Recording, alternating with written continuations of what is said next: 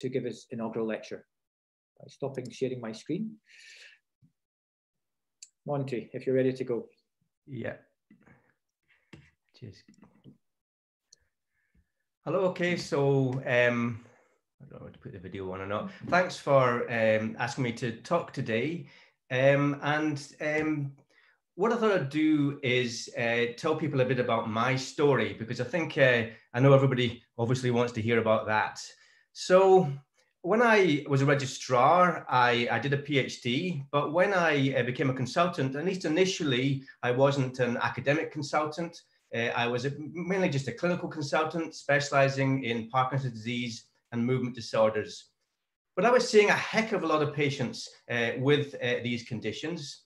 And it was in around, I think, 2012 that I started to become interested in why so many of my Parkinson's patients were complaining of pain. It seemed to me like the vast majority of Parkinson's patients were complaining of pain, and this was in many cases their most troublesome symptom. So I kind of spoke to colleagues at conferences and things, because really there was nothing at the time in the textbooks or in the journals to suggest that the pain was a symptom in Parkinson's, but it seemed to me very common. I spoke to colleagues at conferences and things and asked, you know, had they seen lots of people with Parkinson's who seemed to be complaining of pain? And the general consensus was that, well, yeah, pain is quite common in Parkinson's, but really it's due to the mobility issues causing musculoskeletal problems.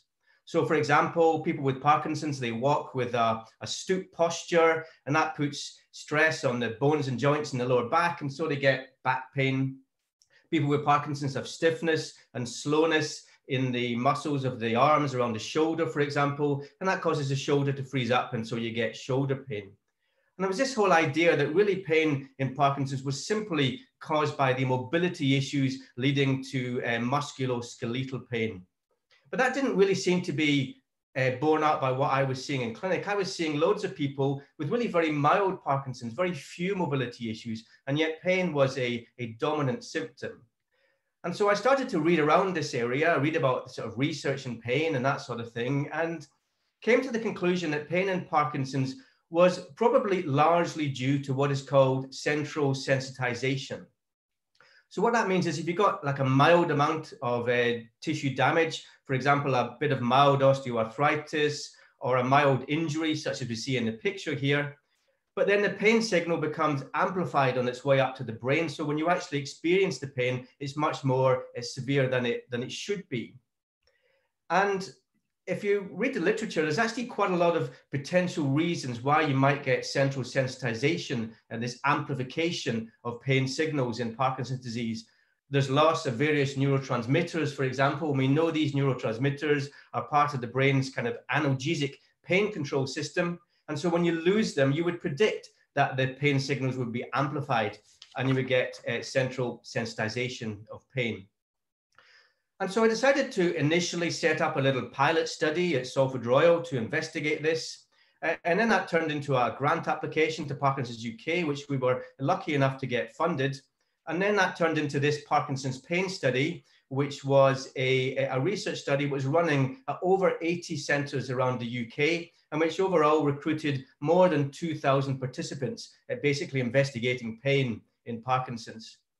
So this is a big change for me. One minute I'm a clinical neurologist not doing any research. The next minute I find myself as chief investigator of one of the largest ever studies in Parkinson's disease, running at over 80 centres around the UK. So it was a big kind of steep learning curve for me, big change in my kind of role, shall we say. And so to cut a long story short, we published our first paper a couple of years ago from this study. The first paper was on almost 2,000 participants. These were people with predominantly early Parkinson's, so most of them less than 5 years from diagnosis, most of them fairly mild mobility issues at that time. And what we showed, there was that 85% of participants were reporting pain at the time of assessment. So really, really high, much higher than any of the textbooks would tell you. But maybe you're not interested in any pain. You know, you stubbed your toe this morning and it's a little bit sore, and we're not interested in minor things like that. If we define moderate to severe pain as having a visual analog score of 5 or more, and that's how we and others would define moderate to severe pain, we still see that 42% of these unselected people from all around the country with fairly early Parkinson's, they are complaining of moderate to severe pain. So this is a really important symptom in Parkinson's disease, and we completely neglected it as a symptom for the last 200 years or so. And I think this publication has helped to put pain as an important symptom in Parkinson's on the map, really. And of course, everybody thinks pain is due to mobility issues causing musculoskeletal pain. So we looked at that. We looked to see whether there was any correlation between the severity of pain and the severity of mobility problems. And actually, we get no correlation at all. Anyone who knows anything about statistics will know that if you've got 2,000 people in a study, it's actually quite hard not to get a positive p-value. But yet, we see no correlation at all between these two symptoms. So this whole kind of idea that the mobility problems are causing the pain is just not borne out at all by the data. And we think that this study really provides strong evidence that pain in Parkinson's is largely due to central sensitization. So the next thing I wanted to do was try and prove whether you get amplification, central sensitization of pain signals in Parkinson's disease. I collaborated with Anthony Jones, who many of you will know, a professor of pain here in Manchester. And Anthony's got expertise in central sensitization as it applies to other pain conditions, such as fibromyalgia, such as osteoarthritis, and so on. So I went to him with this plan to have a look for whether you get central sensitization of pain signals in Parkinson's and whether that might explain why pain is so common in this condition. So we applied again to Parkinson's UK and were lucky enough to be successful in that grant application. And you can see in this picture here, Sarah Martin, who was my PhD student on this project. And Sarah's pretty lucky, really, because unlike other PhD students, Sarah gets to blast her PhD supervisor with a painful laser. If you look at my arm, you can see a little red light there. I don't know if you can see my mouse cursor or not. And Sarah's about to press a button and blast me with this painful laser. She presses the button and I get blasted by the laser. And it's a little bit like, for example, you're frying an egg and a bit of oil spurts up onto the skin. It's a little bit like a sensation like that. And so what we did in this study is we took 25 people with Parkinson's and 25 age-matched controls. We blast them all with this laser to cause a modest painful stimulus. And then we measure the response as it comes into the brain using a technique called source localization EEG. And what we wanted to do was see, is the response to the same pain signal different in people with Parkinson's compared to people without Parkinson's who were otherwise kind of similar age and matched. And indeed, that's what we see. If we take the pain signal in those of the controls and subtract it off the pain signal of people with Parkinson's, we see that you do indeed get this increased pain response in people with Parkinson's to the same laser stimulus. And this green area is the area of the brain where the response is increased in Parkinson's disease. And this area is mainly an area of the brain called the cingulate cortex. And we know this part of the brain is involved in the sensation and perception of pain. And it's actually the part of the brain which deals with the emotional response to pain. So for example, you might be playing football and you might get whacked in the face by a ball. Maybe it should be quite sore, but because you're kind of focused on the match or so on, you don't really experience the pain much at all. But then the opposite scenario might be that someone's taking your blood and you absolutely hate getting blood taken. And they put this tiny little needle into your arm and it's not really sore, but because of the emotional nature of the stimulus, it feels agony to you. And that's this emotional response to pain, which is basically occurs in this cingulate cortex. And that's the part of the brain where the pain signal is amplified in Parkinson's disease. So this is going a long way to explaining why pain is so common. I also, as part of this study, collaborated with Nigel Williams, who's a professor of genetics at Cardiff, to look and see if there's any genetic factors which might predispose people with Parkinson's to develop pain. So we looked to see whether there are any genetic polymorphisms, that means little genetic variations, which mean if you've got these variations and then you get Parkinson's, would influence whether you get pain or not. And what we see on this diagram here, again, I don't know if you can see my cursor, but we get a genome-wide significant hit. And that means a p-value of less than 10 to the minus 9. So an incredibly significant result. And speaking to Nigel, who's obviously a professor of genetics, it's quite rare to get such a genome-wide significant hit in a study of less than 2,000 participants. So this is very significant. If you have this gene or a small polymorphism in this gene, and then you get Parkinson's, you are much more likely to develop pain. So what is this gene? It's a gene called TRPMate, and it's actually involved in the perception of pain because this gene is an endogenous cannabinoid receptor. It's part of the brain's kind of receptors for cannabinoids, and we know that cannabinoids are involved in the experience of pain. And so this really opens the way for developing cannabinoid-based treatments as a potentially a specific targeted treatment for pain in Parkinson's. And that's something that we are working on at the moment. So that's all I want to say about the pain research today, but also it's when you start as a clinical academic neurologist, when you kind of put your toe into the water and start publishing papers and start becoming known as someone that is involved in research, loads of potentials for collaboration develop. There's loads of people in Manchester who want to collaborate with us. And when they find out about us, they approach me and I find out about them and I approach them. And over the years, many, many great collaborations have developed. And unfortunately, I don't really have time in this fairly short talk to go through all of them, which would really be a talk in and of themselves. Just to kind of list some here, I've got a nice collaboration with Professor Reyes Malik and also Hui Lim and Chris Kopelecki working on this study. And we're using, trying to develop corneal confocal microscopy as a new biomarker in Parkinson's disease.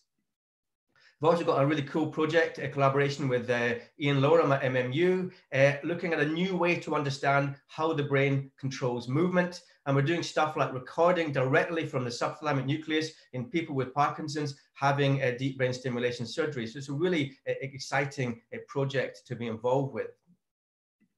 I've got a lot of deep brain stimulation research that I'm involved with, a collaboration with UCL and King's, and also more of a pan-European collaboration as well. We've published a load of nice papers on new ways to use deep brain stimulation therapy. And we found out this week that we've been successful in a joint application between myself and UCL of an NHR grant to investigate deep brain stimulation as a treatment for Tourette syndrome. So I'm excited to get that project off the ground soon.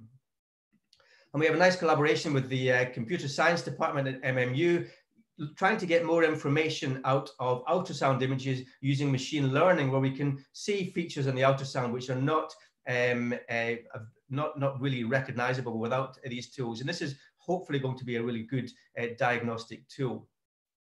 But as I said, I don't really have time to go through all of these studies in this fairly short talk. I can probably only talk about one other study apart from the pain study. And if it can only be one other one, it kind of has to be this one here. So this picture is taken in 1982, and the lady in the middle of the picture is Joy Milne, and on the side is her husband, Les Milne. So Joy Milne is what's called a super smeller. These people exist in the population and they have better senses of smell than the rest of us. So often they work in industries such as the wine industry, the perfume industry, and so on. And Joy notices, around this time, she notices a funny smell on her husband, Les, what she describes as a musky smell. Not an unpleasant smell, but just a bit different. She asked Les if he's changed his aftershave, if he's changed his shower gel, and he goes, no, of course I haven't. And he starts getting a bit irritated by these questions, and so she kind of stops asking them eventually.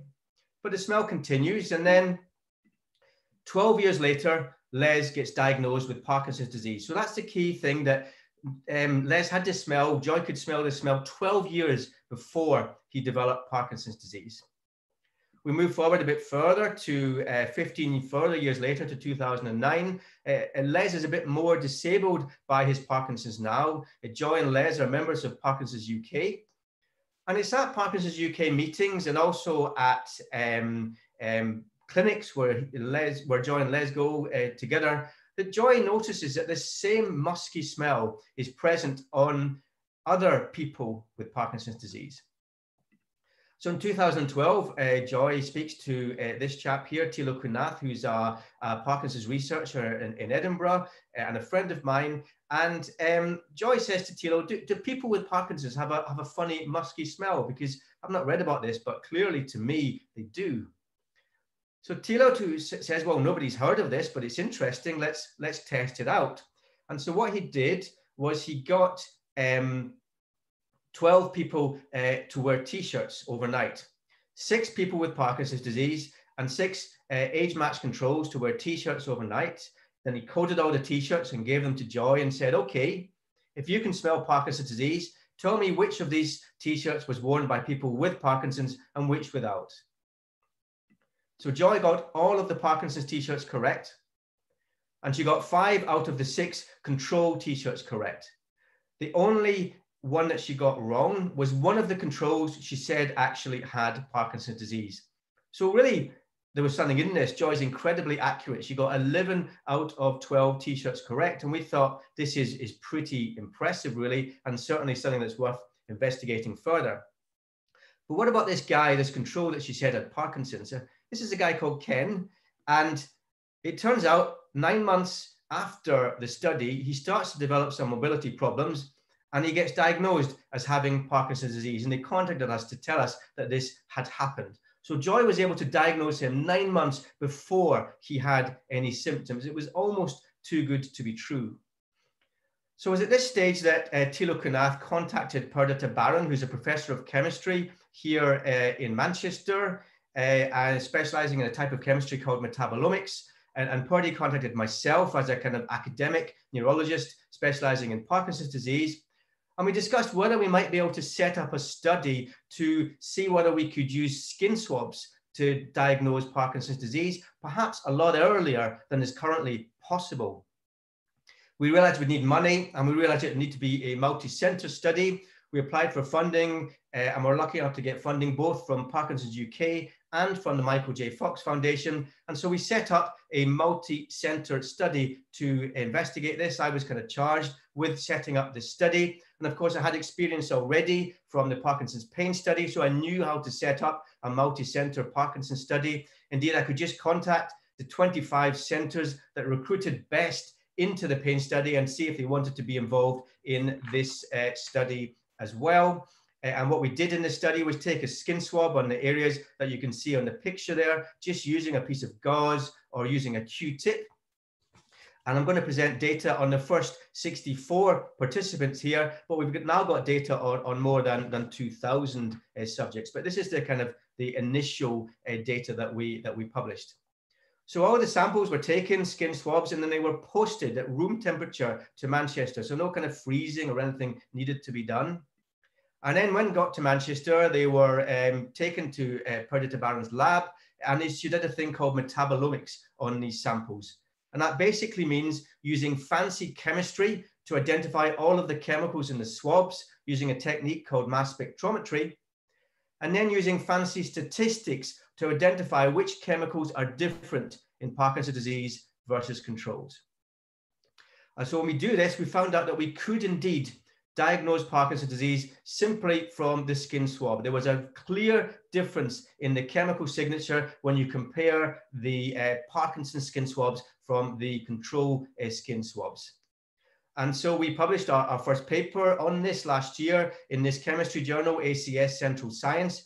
You may not have heard of this journal, but it is a high impact chemistry journal. It's got an impact factor of almost 13. So it's really up there with the kind of good neuroscience and medical journals that we publish in.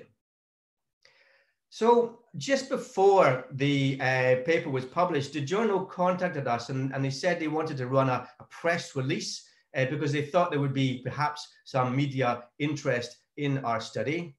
And it's quite funny when you're asked to do a press release. I'd never been involved in this type of thing before, but you kind of sent a statement that you're supposed to have made. And of course you didn't say anything, but some kind of media guru that knows about these things has written it. And it's much better, much more erudite than anything that you would ever actually say. So you go, of course, yeah, that's great. You can say I said that if I did. And out goes this press release.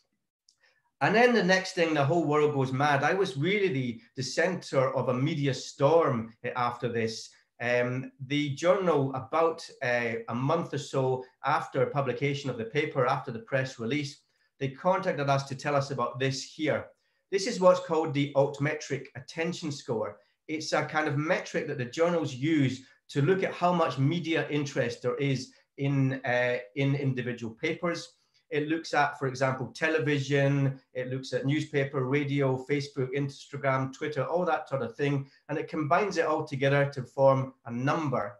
And the journal were quite excited because our study had an impact, an altmetric score of 1133, which was the highest score this journal ever had. This was bear in mind, a high impact chemistry journal. They'd never been over 1,000 before. So this was really a study that had mass media interest. And for me, this all kind of culminated in an appearance on the BBC Breakfast Sofa. You can see myself in the picture here. We've got Joy Milne, the super smeller beside me, and of course, Dan Walker and Louise Minchin.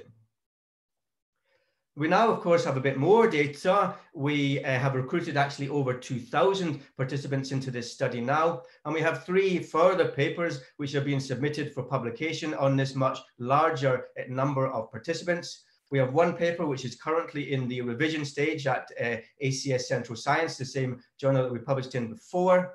We have 1 paper which is currently under review in Nature Genetics, and 1 paper which has recently been accepted by Nature Communications.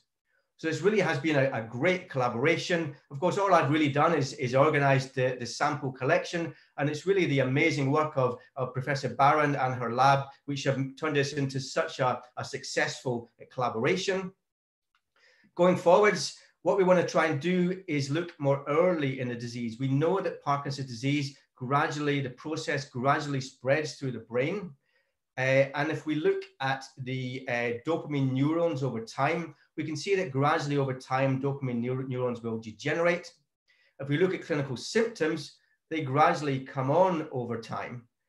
And at the moment, it turns out that you need to have about 70% loss of dopamine neurons before it becomes possible, before you develop symptoms, I should say, and then the diagnosis of Parkinson's is made. And what we want to do is use these skin swabs to try and diagnose Parkinson's much earlier. Remember, Joy could smell this musky smell 12 years before Les developed any symptoms. So it does suggest that we may be able to diagnose Parkinson's much earlier using the skin swabs. And we hope that will mean it will be much more easy to cure. If you think about curing cancer, if it spreads 70% around the body, it's going to be pretty difficult to cure it. But if you can pick it up much earlier, then the cure becomes possible. And that's really the aim of this study going forwards. So another kind of amazing thing that happened to me last year was that Professor Regina Katzenschlager and Professor Rob DeBee contacted me and asked me if I would join the World Parkinson and Movement Disorders Evidence-Based Medicine Committee.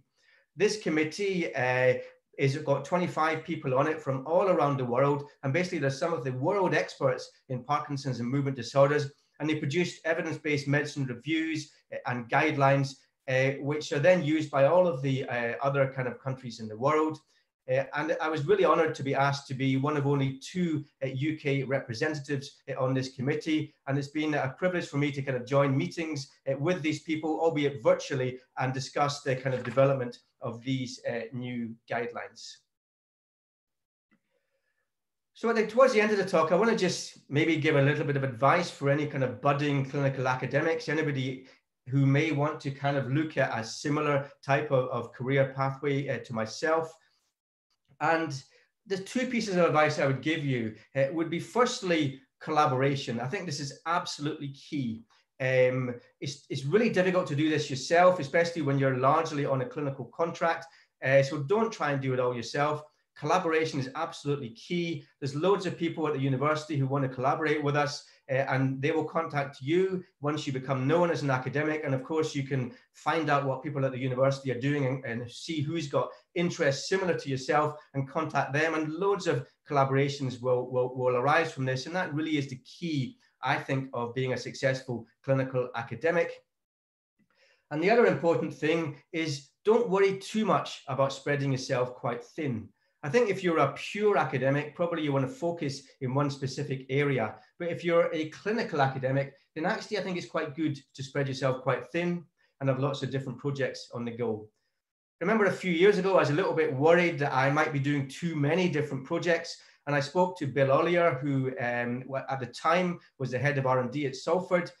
I asked him if he thought I was doing too much, and he said, not at all. Spreading yourself thin is absolutely the key to success as a clinical academic. And as long as you feel that you've got some control over the projects that you're involved with, I think that is a good thing.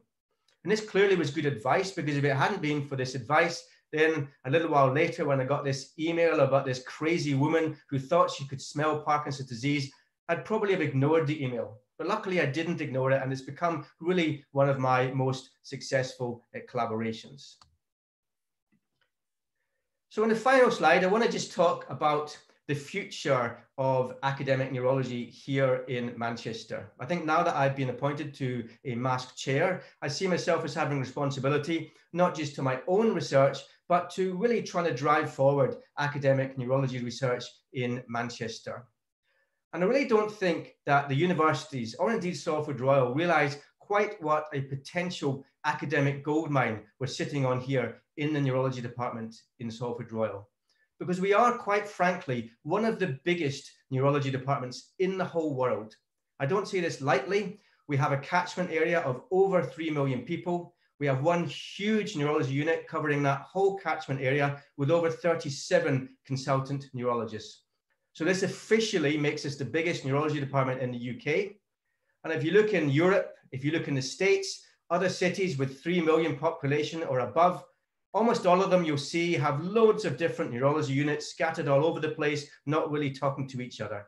We have one huge unit, 37 consultants, all in one place covering this massive population. So we really do have a larger and more varied number of people with neurological conditions coming through our department than almost any other neurology department in the world. And these patients would love to be involved in research. They tell us this all the time. And of course, we have in Manchester 3 large universities with loads of academics in neuroscience and related specialties, and they would love to collaborate with us. They would love to have access to our patients. And so really, we should be one of the most successful academic neurology units in the world. But it's not working at the moment. And the reason is that we don't have clinical academics. And by clinical academics in neurology, I mean somebody who is funded roughly 75% of their time by Salford Royal. I think it has to be 75%, roughly that amount, in order to spend that amount of time clinically, to have the clinical skills, the clinical knowledge, the access to patients to be a successful clinical academic. And then the other 25% of the time funded by the universities in order to have protected time to spend on academic research. So you can write papers, you can write grant applications, you can supervise PhD students, you can go to meetings at the universities and so on. And if we look at the successful academic neurology units in the UK, places like Sheffield, like Newcastle, like Queen Square, what you will find is roughly 1/3 of their consultant neurologists are on clinical academic contracts like this. If you look in Manchester, the largest in the UK, one of the largest in the world, out of 37 consultant neurologists, I'm actually the only non-stroke neurologist who has any protected academic time in their contract. And hopefully over the last 25 minutes or so, I've been able to show you what can be achieved by one person who has 1 day's protected academic time per week in order to devote to research what can be achieved in this huge kind of neurology center. If we could just over the next few years increase up to perhaps 4 or 5 clinical academics in neurology with protected time, and then move forward perhaps 10 to 15 years, given the size and scope of our unit and the size and scope of the universities here in Manchester, we really could be one of the preeminent neurology, academic neurology departments in the world. So I hope if anybody from the university or Salford Royal is listening to this talk, you can help to work with me to make this a reality. Thank you.